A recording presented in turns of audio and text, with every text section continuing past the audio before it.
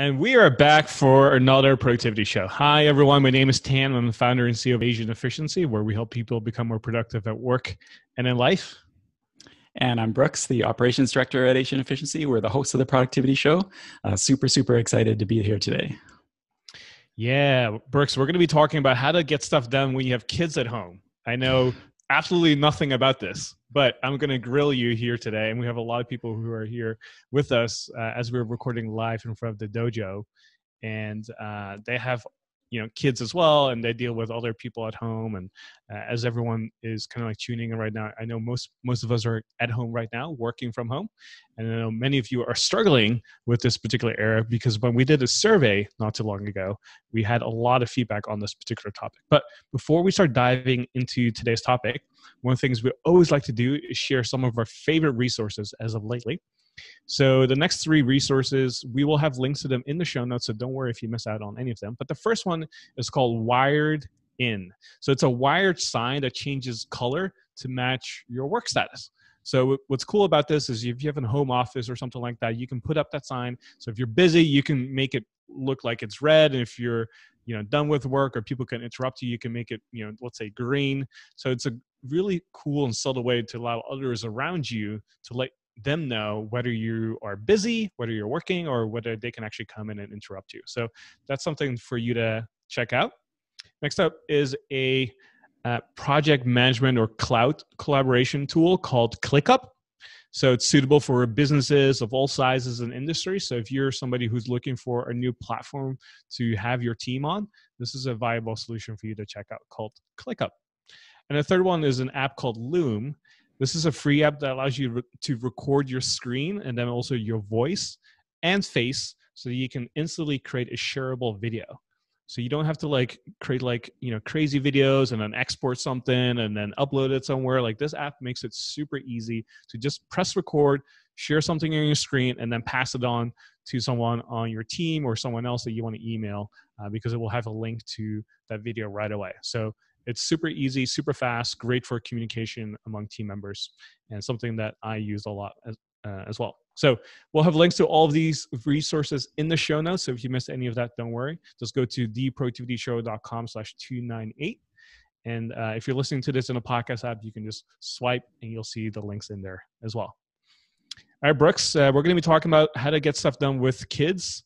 So if you're new to working from home and you're not sure how to deal with kids while you're working from home, I know some of you who are watching this live or are in that camp, we're going to have something for you here today. I know some of you are also working from home, but have tried a bunch of different things, but nothing has maybe really worked for you effectively. There's something in this episode for you as well.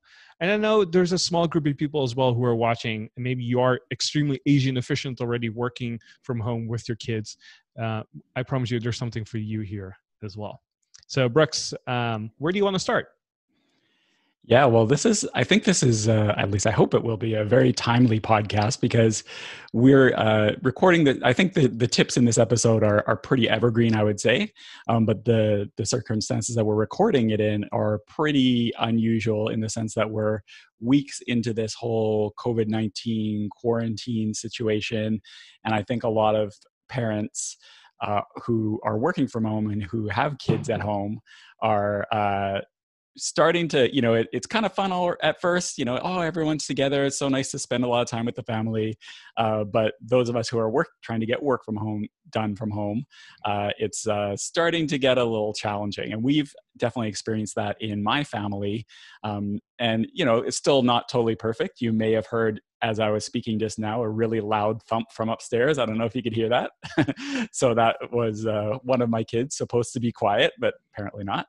So, nothing's perfect, but we've actually, in my family, and I know we're going to be sharing examples from a number of AE team members and examples from the community as well, have been trying a bunch of things, and we've actually stumbled on some stuff that I think works pretty well. And, there's those videos that have been going around.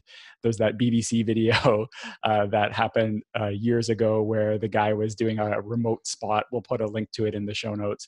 He was doing a remote segment, and then his kid came waltzing in, and then you see the I think it was his partner or something who came in to try to chase the kids, and that video has been resurfacing. So we're all struggling with this at once. So hopefully we'll be able to share some useful tips that'll do that. Yeah, we have a bunch of really cool tips here today for you. And I'm also excited to announce that we are launching a new course that went live today. It's called Productive at Home. And it's our online training that we have going on for the next 6 weeks that will show you how to be productive working from home. And we've been working from home. Well, I've been doing it since 2009. I know you've been doing it since 2010. So we have a lot of experience when it comes to working from home. And we've trained all of our team members to be able to work from home, and also dozens of clients over the years as well. And so if you want to check out this course, you can go to productiveathome.net.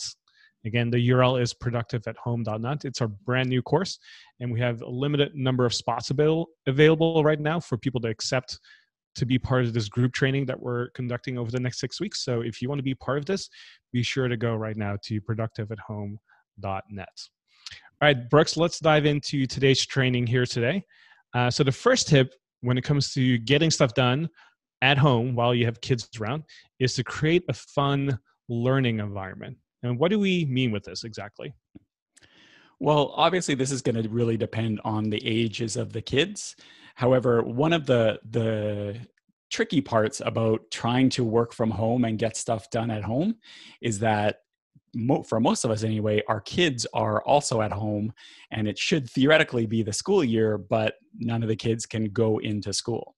So if you have a school age child, then part of you being able to work from home is being able to have them working on the stuff that they're supposed to do and not be worried that they're spending all day long sitting on the Xbox or whatever it is that they might choose to do. So you're trying not to get distracted by having them do the things that you want them to do. And this has actually been it was a struggle for my wife and I for sure, because we would try to, while school is getting up and running, and they're getting up and running with remote learning in Vancouver, where I live, apparently they're going to try to get all the kids on Microsoft Teams. So that's going to be an interesting experience, having a class of 6-year-olds and possibly not super tech savvy elementary school teachers. And not to say elementary school teachers aren't tech savvy, because there are a lot of them that are, but a lot of them are not as well. So having this big, giant Microsoft Teams experiment should be fun. But anyway, what we really struggled with is trying to get the kids to do what we wanted them to do. And I wanted to share this great solution that's actually been working really well for us at home in our family.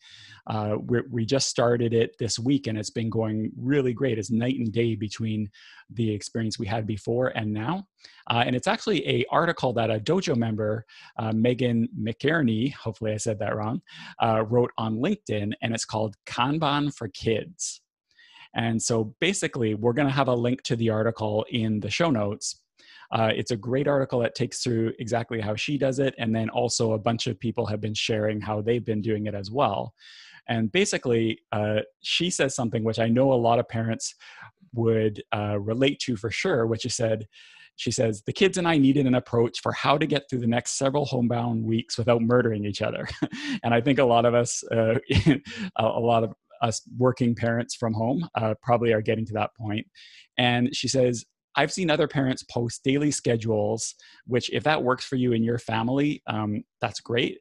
For us and our family, it didn't work out that well because we ended up trying to be, time master and task master. So she says, I've seen other parents post daily schedules, but I don't want to be a task and timekeeper all day, every day. So basically what you do is you create a Kanban board. And if you're not familiar with that, we'll have some links to the show in the show notes to some other examples in work. But it's basically taking this idea of Agile, Scrum, and putting it into a family setting. So you have this big board. I can share a picture of it in the show notes. We have this big board on the wall with backlog, to do, doing, and done. And what you do is at the start of the day, you have a daily huddle. So just like we have at Asian Efficiency, we've talked about on the podcast before, we have a family huddle. And from the things in the backlog that maybe their teachers have given them, or things we want them to do, like empty the dishwasher, get outside and have physical activity, that sort of thing, they choose, with our input, choose to put those items into the to-do column. And we just use sticky notes. We don't do anything digital. We just have sticky notes on the wall. And then as they're doing it, then they just move it to doing and done. And when they're done all the stuff that we all agreed that they would do for the day, then they can do whatever they want. If they want to play Xbox, if they want to do whatever, that's totally fine, as long as they've done the things that we've all committed them to do. So I would say my wife was a little skeptical. I've seen it work really well at AE, this general concept. And the kids have taken to it really, really well. And in that article, just in case you're thinking, my kid is too young for a Kanban board, which I totally get. In that article that we'll link to, they give some examples of using it with really young kids, using pictures and stuff like that. So yeah, that has been really, really effective for us, and I highly recommend you check that out. I think at one point, once I have kids and a whole family and stuff like that, I'm just going to take all the Asian efficiency processes that we have for running our company and say, hey, this is how we're going to run our household here today. We have a daily stand-up. We have our own Kanban board as well. And we're just going to run our household with like a retrospective and a review and kind of like demo stuff of what worked, what didn't work, and how can we make things better. And it sounds so nerdy and weird at first, but I actually think when you introduce that kind of structure, it kind of makes a lot of sense to me. Yeah, and we're going to do the same thing. We're going to have a review at the end of the day just to see what's worked well, what should we change, with input from them, because the more ownership they have, the more, of course, likely that they're going to stick to it. And there's just something visual that I think kids and teenagers and tweens relate to, of having these brightly colored post-it notes on the wall, and they have the agency to move it to the different columns. And then sometimes we review it, what they've done, to make sure that it's okay to move to done. So we check it over, but now we're not doing what we did before, which is be like, hey, it's 1 o'clock. You're supposed to be doing math now. And then we have to kick them off whatever they're doing. And then it just becomes a thing. Now they know they have the ability to do whatever they want once they've done all the things that they committed to. And yeah, it's been great. I think this actually brings up a really interesting course, or maybe like a master class at some point, like productive families, where we just introduce, like, in a way, it's like having an operating system for having a really productive family. And when you have these kind of things in place, it's really no different than having successful marriages and relationships. Like, they introduce all these different concepts, like having the adults have like a weekly meeting, right, where we just talk about stuff and talk through issues and that kind of stuff. And you can kind of take the same ideas and apply that to a family setting as well. And so if that is something that you would be interested in, I would love to hear that from you. So let us know either in the chat here if you're listening live, or if you want to email us, just email us at podcast@asianefficiency.com. I would love to hear your feedback on that. Some other things, and this goes along with the theme of making it fun, is other things that my kids are older, so we don't really do this, but I could see it being really effective for younger kids as well, is they set up activity stations throughout the house for specific things to do. So like maybe the living room, this section of the living room is the reading station, and you do that for 30 minutes or an hour, or whatever for your kid. Then maybe in the kitchen, there's an arts and crafts section, and you do some arts and crafts for a while. And then maybe you have this other section with just little projects that they can play with. Maybe they're into Lego. So you have a Lego station, and they do Lego for a certain amount of time. Having these activity stations, breaking up the house, since we can't go to classrooms, breaking up the house and making it, having different stations is almost like different classrooms, different areas of a preschool or something like that. I know Mary, who's a member of the Asian Efficiency team, she works from home, as does the entire team, like you said. what she does is she has much younger kids than I do. So what she does is she prints out every week. She has activity worksheets for the kids. And then what she does is she themes the day. So Monday, Tuesday, Wednesday is reading day. Thursday and Friday is math day. Saturday and Sunday is like arts and coloring and just drawing, stuff like that. And she kind of goes through it that way. So the kids kind of understand what it is they'll be doing that day. So I thought that was an effective idea as well. So I hear that you play this fun game at your family dinner called 20 Questions. Can you share that with everyone? Yeah. So like I mentioned, our school in Vancouver is not quite up to getting everybody on teams and getting assignments out yet. It's just kind of starting now. So we've been doing things like using Khan Academy for, we'll link to Khan Academy for doing stuff like math and different online resources. But we started playing this fun game at dinner, and it's something my kids drove. So we figured we might as well embrace it, where we play 20 questions where you have to guess a person, place, or thing. And then eventually we made, my son just kept picking these obscure basketball players or hockey players or soccer players that no one else knew about. So we had to make a new rule. Okay, we're only doing places. So anyway, what I started doing is when we would talk about a country, then the next day I'd have the kids write a little report, I guess you'd say, on that country. So for example, yesterday or a couple days ago, somehow we got on the topic of Turkmenistan. So my youngest son wrote a little report on Turkmenistan. Today he's doing one on Japan. So these are just like trying to go with whatever they happen to be interested in and embrace that. Once the teachers start sending assignments, then we can get a bit more hardcore. But for now, I'm just trying to ride out things that they're interested in that and then turn that into things that occupy their time, which then allows my wife and I to work on the stuff that we need to be working on. So that is tip number one here, and that is to create a fun learning environment. Again, to help you and your kids to have something to look forward to so that they don't really interrupt you, and also to introduce some form of structure so that people know what to do and when to do things. So let's move on to tip number two here, and that's to create a routine for you and your kids. I'm curious to hear, Brooks, how have you done that in your family? Yeah, so one of the things we've done is implementing these things like the daily stand-ups and that sort of thing. So we're kind of routining it up a little more so the kids know that, like I mentioned, they're able to do what they want once they've done the things that they need to be doing every day. Other things that we've been doing is my wife and I have been, I mean, we naturally do this anyway, but especially for her now that she doesn't have a commute, what we do is we wake up earlier than the kids, which for my my 15-year-old is not a problem. Anyone who has a teenager will know that they like to sleep in, so that's not a problem for him. But we've been waking up early and then doing as much work as we can before the kids get up. And then we have a little more time to engage with them, have our stand-ups and stuff like that later in the day. So it's about looking at the kind of schedules that the kids have and working around that. If your children are nap time kids, then you have that opportunity as well. Put the kids down for a nap, get some work done, bust out the laptop or whatever until they wake up.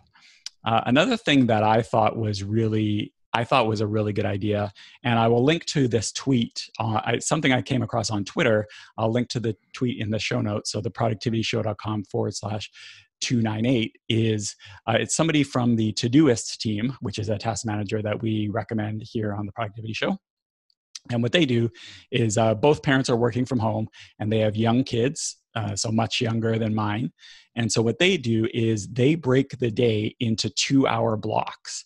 And each parent, both partners, will swap back and forth. So one parent will be working for that 2 hours and the other parent will be helping the baby and the toddler or whatever the kids' age are. And then they'll swap. So they'll swap. The other parent will work for another 2 hours, and then swap like that. And then they do the same thing, which Mary was talking about. They break the home into different workstations to keep the kids engaged. And I thought that was, if you do have a parent, of course, or a partner, not every parent, of course, has this ability. It's very, very difficult for single parents. I totally acknowledge that. However, if you do have both partners working from home and you do have younger kids where you can't just give them a Kanban board and say, hey, come talk to us when it's done. Younger kids obviously need a lot more attention. So that is one solution, is to have that routine of swapping back and forth. So that's something that I think, I don't have that experience personally, but I can definitely see that being really good if you do have those young kids situations. From what I can tell here, as we are recording live in front of the Dojo members, we have a lot of people sharing their thoughts and feedback on some of the ideas that we have here. And some of the things that I want to highlight here is that if you do have a partner, it's a lot easier to follow kind of like a task-oriented schedule where you say, hey, this is the Kanban board, this is what we're going to do today. And then it's kind of up to you when you want to do stuff, right? Whereas if maybe you don't have that kind of flexibility or luxury, then you got to figure out a way to create your own schedule, right? So for some people, that might mean like waking up earlier before the kids, or staying up later and then working on stuff. And so there's all these different challenges. So some people can create like a time-based schedule for you to work on stuff, so swapping every 2 hours and stuff like that. And for other people, it might be more task-oriented or even outcome-based. Thinking about, okay, if I need to get this one thing done today, it doesn't really matter what time I do it or how I do it or when I do it, as long as it gets done, that's fine, right? So you might have to wake up earlier, stay up late. Anytime there's like a 30-minute window of opportunity, then you start working on stuff. But you got to figure out at some point some form of routine for you and everyone else in the family household. Brooks, how do you do, aside from the Kanban board, was there anything else that you did with the kids before, like setting up to-do list, or do you have a whiteboard or something, or schedule activities with them? Like, how would you do that in the past before the Kanban board? Yeah. So what we do is, I've talked about on the podcast how we have a family calendar, and I will post in the show notes the episode where we talked about that. Also talked a lot about this concept of routines and family schedules with Julie Morgenstern, who's a well-known author. We talked about it on TPS298.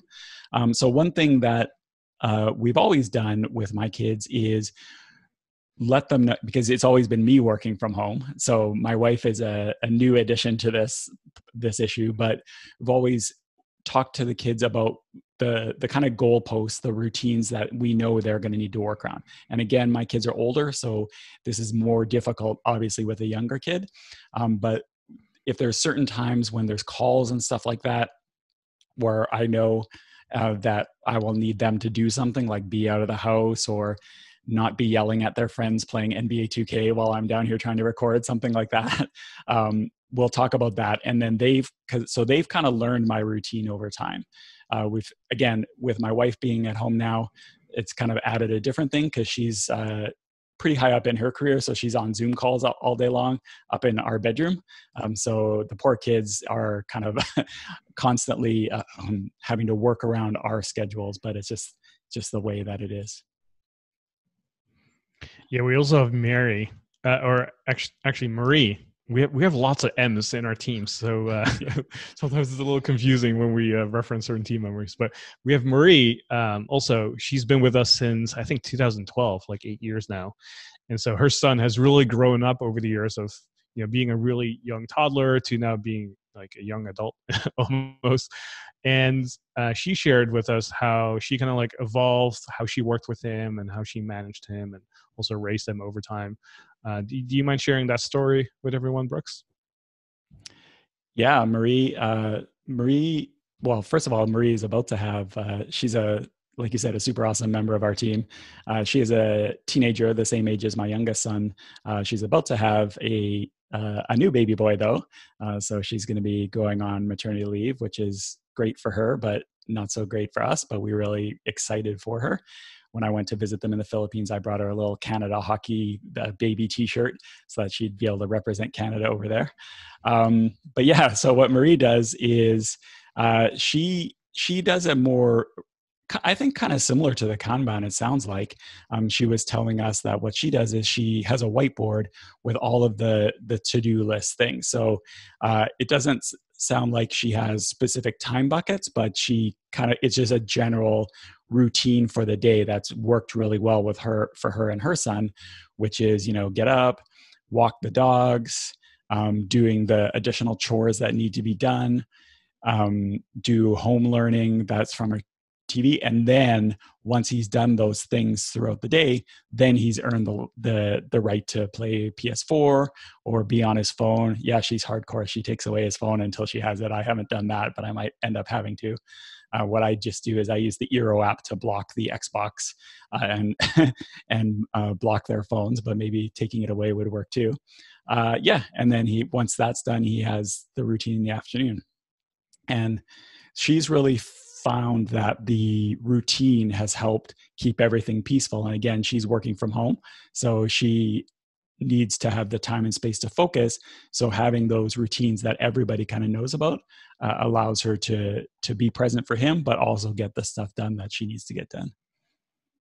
And I think it's also crucial to add to this section here that you have to find a way to establish some form of alone time for your work, right? So if you need some deep work, if you need to have some time for yourself to be able to focus, because certain things require a lot of focus and creativity to get work done. And so if you can figure out a way to create that routine into your life, that makes it so much easier then for you to actually get the outcomes and results that you're looking for. So as we were talking through this section here on creating routine for you and your kids, just don't forget, you also need some time to focus and get stuff done as well. And so if the schedule thing doesn't really work for you, figure out other ways for you to have that, alone time for you to work on stuff. So again, you can wake up earlier, you can stay up late. Anytime there's a nap time for kids, you can use that and capitalize kind of on that opportunity. Especially if they're really young, right? So anytime there's a nap time, that's like your opportunity to really capitalize on that particular window of opportunity to say, hey, I need to quickly check email or like do this and that, right? And if you do have a significant other, then switching shifts or alternating blocks or something like that allows you to also to focus and get stuff done. So again, it is a lot more challenging. And when I've worked with clients in the past, that's something I sort of like had to figure out and discover through working with them. Right. And so eventually we did come up with a different set of solutions, and some of them we are covering here today. But again, don't forget, it's not just about routines for them, right, for the kids, but also routines for yourself as well. All right, so that is tip number 2 here. Again, create a routine for you and your kids. So let's move on to the third one here, and that is to use visual cues to minimize interruptions. Like I just mentioned, everyone needs alone time, being able to focus, having that time for yourself where you say, hey, I know I'm not going to get interrupted for the next 30, 45, 60 minutes or so. And if you can shape your environment to allow that to happen, the better. Now, obviously, that's going to be a lot easier when the kids are a little older, right? If you tell a 16-year-old kid, hey, I need to focus. I need to record this podcast right now. Could you be quiet for the next 60 minutes?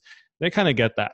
But if you tell a toddler that, or like any young kid that is, under, let's just say 7 or 8, that's a lot more challenging, right? And that kind of just reminds me of that meme that has been going around, and also that YouTube clip where, again, you see that BBC correspondent talking seriously in a suit in his home office, and all of a sudden the kid walks in, and then it's either the nanny or his wife or partner is like chasing after the kid, trying to, get the kid, and the guy's just staying professional the whole time, just making his point come across while everyone else is obviously paying attention to the kid and the nanny or the partner.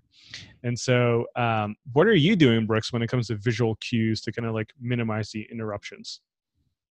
Yeah, the visual cues things is important because it especially depends on your living situation. So for myself, it's not too bad because I'm down in a office in the basement.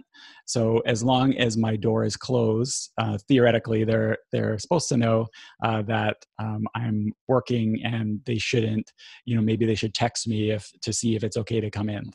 It doesn't always work out that way, but they're generally pretty good. So that's kind of my signal.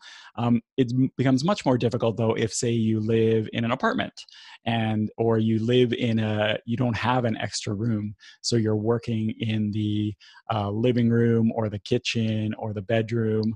This is something that a lot of us are facing right now because we don't have an extra office. And maybe our advice used to be, oh, just go to Starbucks or the library when you need to have focus time.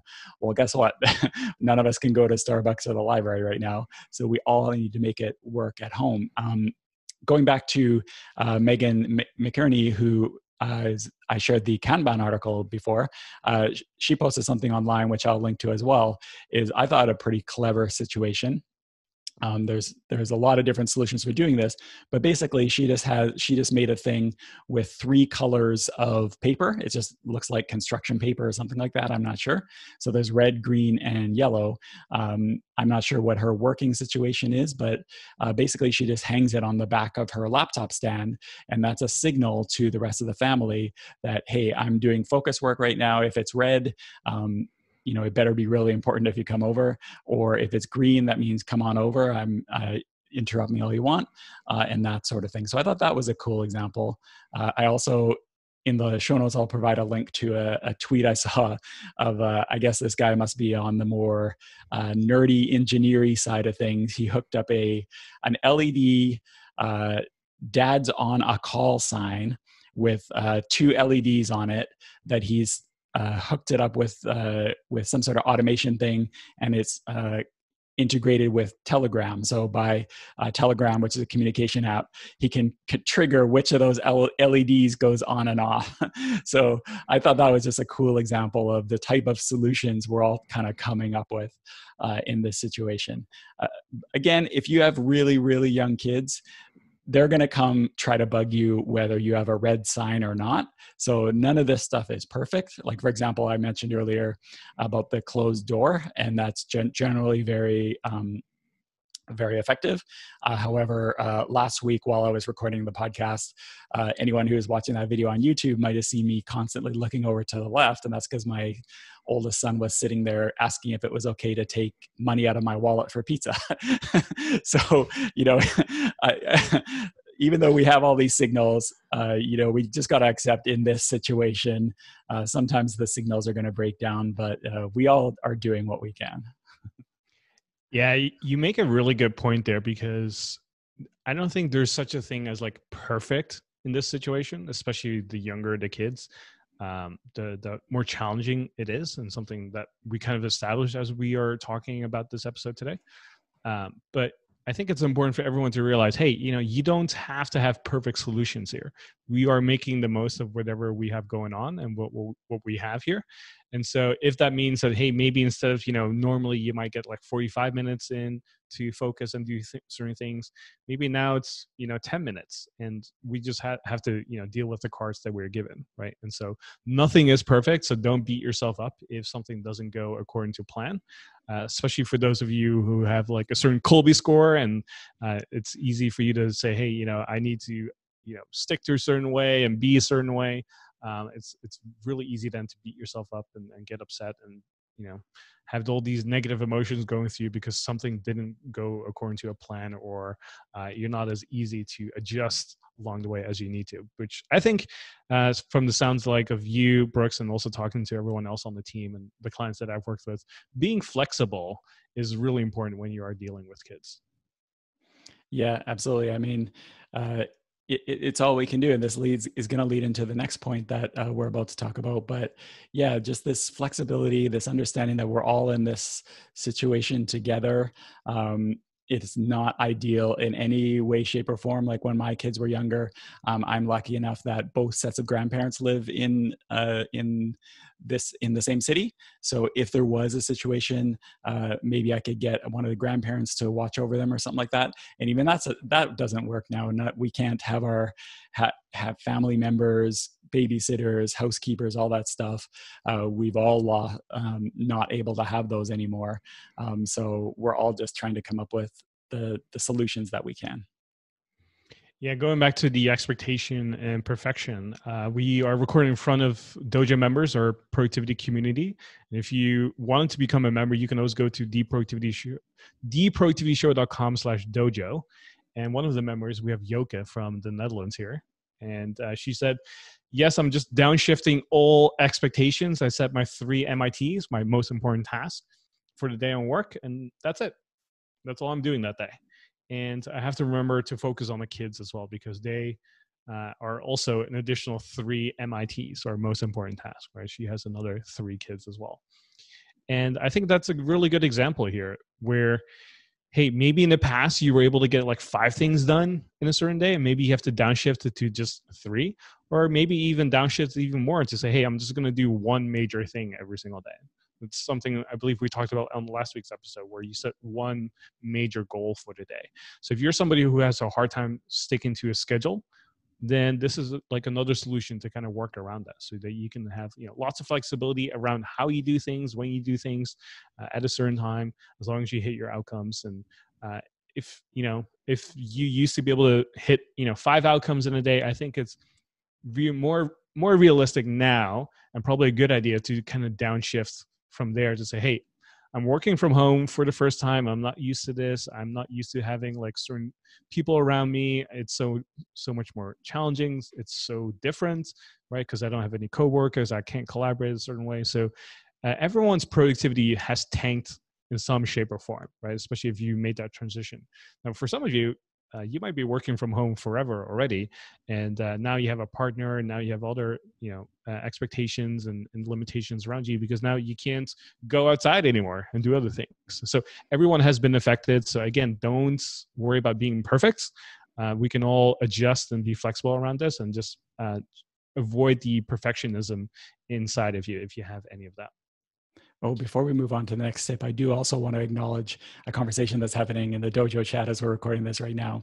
And that is bringing up kind of like the working from the stuck working from home parrot elephant in the room, which we haven't really touched on yet, which is, the question came up, what's the best way to motivate kids, or allow them to get some, if you just really need to get some stuff done, or reward them for doing things. And I think a lot of us, I don't say we all, but many of us would love it having our kids have less screen time, for sure.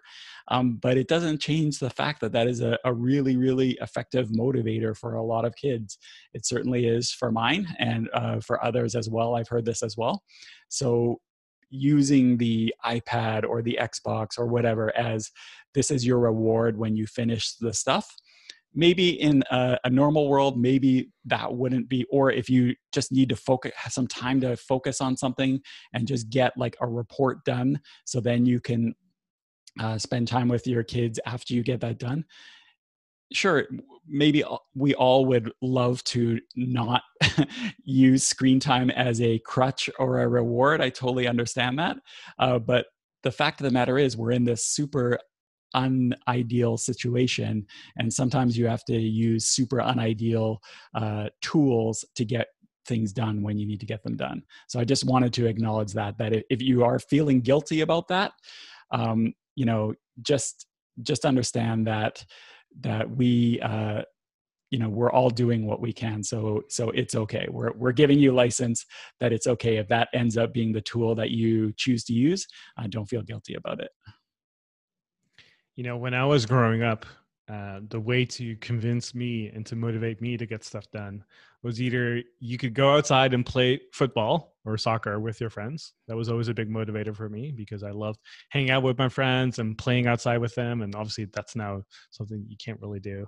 And then the other thing was eating chips or candy. That was always another big motivator for me. But then I kind of got chubby from doing that too. So I don't recommend that necessarily for everyone. Yeah, but again, you got to do what you got to do. All right, so that is, again, tip number 3, to use visual cues to minimize interruptions.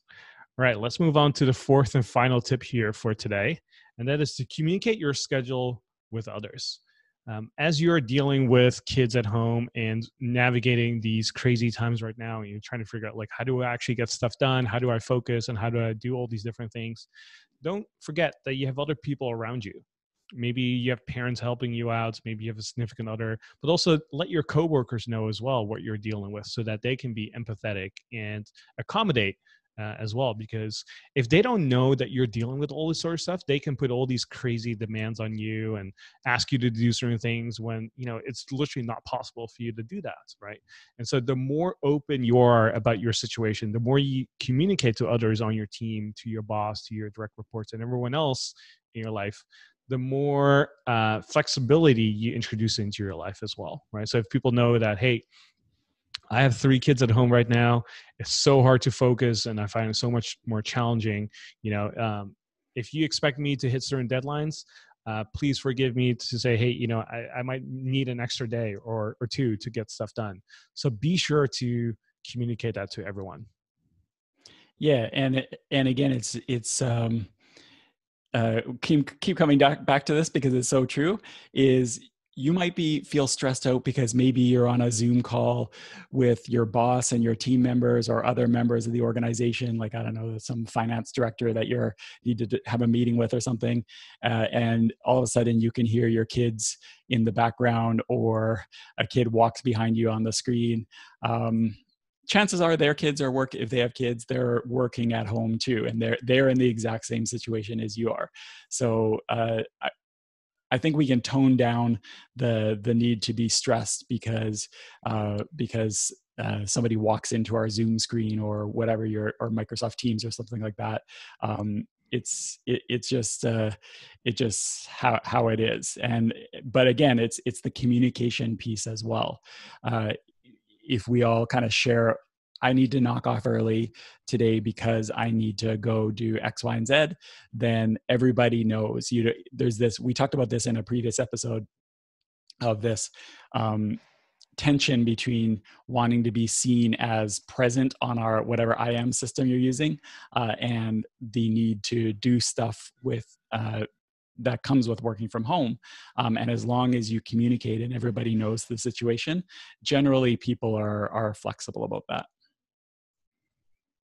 Yeah, it kind of reminds me of that BBC video and clip that we've been talking about earlier. I would have loved to have seen that guy just pick up his daughter and be like, hey, well, my daughter's here. And on that note, I'm going to continue and present because, again, we're all in it together. We're all dealing with this. And I'm sure other people who you work with deal with the same challenges. And so even before you start the meeting, you can just say, hey, guys, I have like 2 kids at home right now. They're awake. They might come in at any moment. Please forgive me if I have to mute for a second or if I'm gone for like 2 minutes or something, because everyone will understand. So don't be afraid to communicate that. And I think everyone is very empathetic about, especially the current situation of what we're dealing with. Brooks, have you ever had anything like that happen to you, or did you ever communicate with others of like how you had your schedule set up? Yeah, well, this is definitely something we all experience here at AE because, like we said, we all work from home, and I think the majority of the team has kids, and some have young kids at home. So yeah, it's rarely a day goes by when we have our meetings and daily huddles that you don't hear some kids in the background, or for those that don't have kids, sometimes some dogs in the background. I know my son back like 20 years ago when kids were able to go to school, feels like 20 years ago. My youngest son doesn't like leaving until he hears me say goodbye. But I forgot to mute my Zoom, so you'd hear this, "Bye, Dad, bye, Dad," but I forgot I was off mute, so everyone on the team was laughing. So it just becomes a funny thing. One thing I do want to acknowledge also, which we should have touched on really, is Carly in the dojo mentions that those of us without kids who are now working from home are now working with people who have kids. So even if you don't have kids, you might think to yourself, well, this doesn't really impact me. But really, it impacts all of us because a lot of times, even if you don't have kids, you're now working with people who are working from home with kids. So she mentions that it's even if you don't have kids, the people who don't have kids do still, for the most part, understand. So that is a great point as well. We should acknowledge that we're all in this, even if we don't have kids. kids ourselves.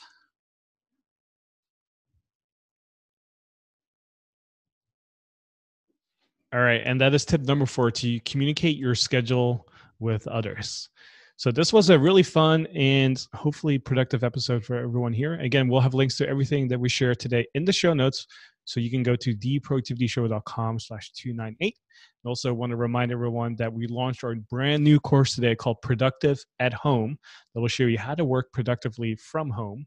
So we'll share some of the stuff that we talked about today, but we also talk about like different setups that you have to have at home, different tools that we recommend, how to build habits around your home, and productivity tips and strategies specifically around working from home. So if you are interested in that, you can go to productiveathome.net. Thank you all.